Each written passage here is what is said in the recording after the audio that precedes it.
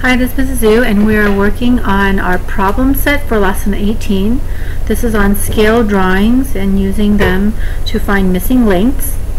For the first question here, remember that it'd be best for you to try the problems first before you watch the video. At least get a chance to read the question to yourself before you watch the video, because I won't stop to read the question. Alright, number one.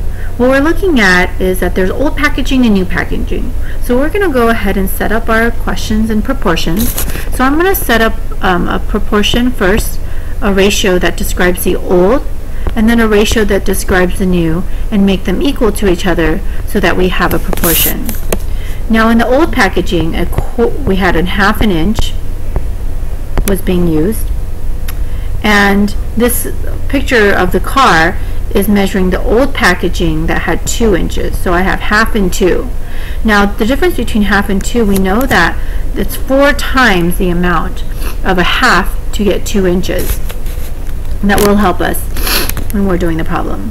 The new ratio is going to be 1/3 inches over an X number of inches. Now to make it easier for yourself, instead of, we can just go ahead and multiply by 4, because 4 times ½ is 2.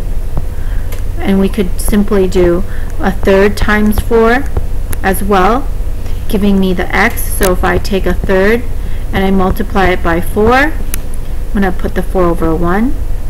Then 1/3 times 4, when I multiply, is 4 over 3. So my answer is 1 1/3 of an inch is going to be the length of the new package, the image package. Now if I were to do that a different way, let me show you here. If I had 1/2 over 2, that was equal to 3 over X, what I could do is, instead of using half, because maybe it's harder to use fractions, oh I'm sorry, this was 1/3, I could simply change the half to 1, meaning that the 2 will become a 4. So then I could use 1/4 and 1/3 over X as my ratio. So then when I cross multiply, I can cross 1 with X, which just gives me X. Then I can cross half, or 1/3 times 4. Again, I'm multiplying 1/3 times 4. I'm going to put the 4 over 1, which gives me 4 over 3, and the mixed fraction will be 1 1/3. So you can see there are several ways to approach the problems here. Go ahead and look at number 2. Alright, in number 2, what we see is that there is this building here, and what we're going to have to do to see if it will fit on the billboard that is 14 feet in height, we're going to actually have to go and measure this.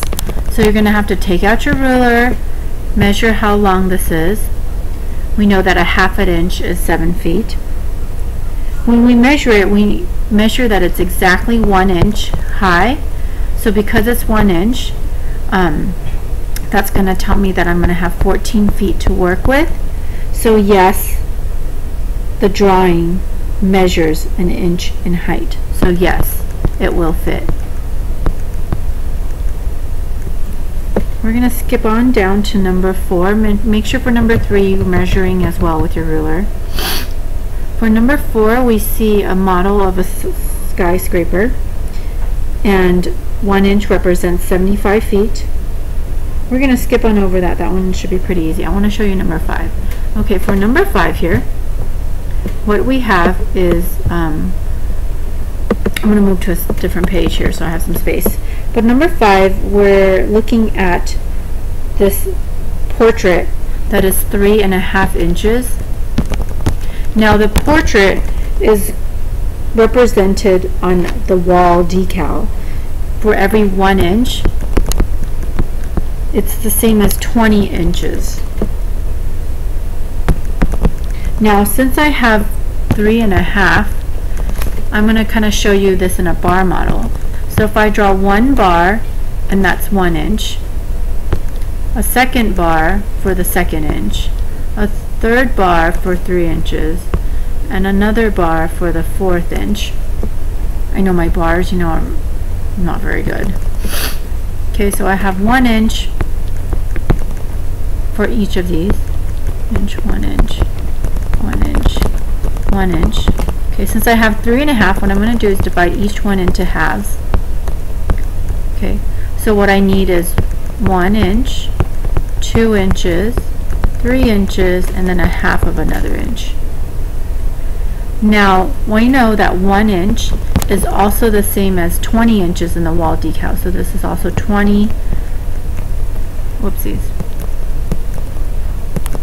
This whole thing is 20, this whole thing is 20, this whole thing is 20, this whole thing is 20. Now, since I divided this first bar into 2 equal pieces to represent the halves, then I know that since the whole thing is also 20 inches for the wall decal, each one is 10, 10, 10, 10, 10, 10. Okay, and that will make a total of the actual size of the wall decal and how high it is. So I'm going to take the 10. I have 1, 2, 3, 4, 5, 6, 7 of them.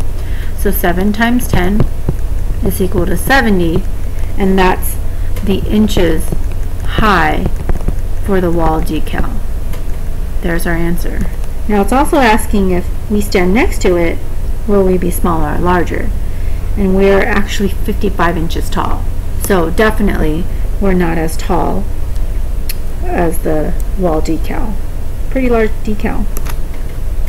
Now try the rest by yourself, and we'll see you tomorrow.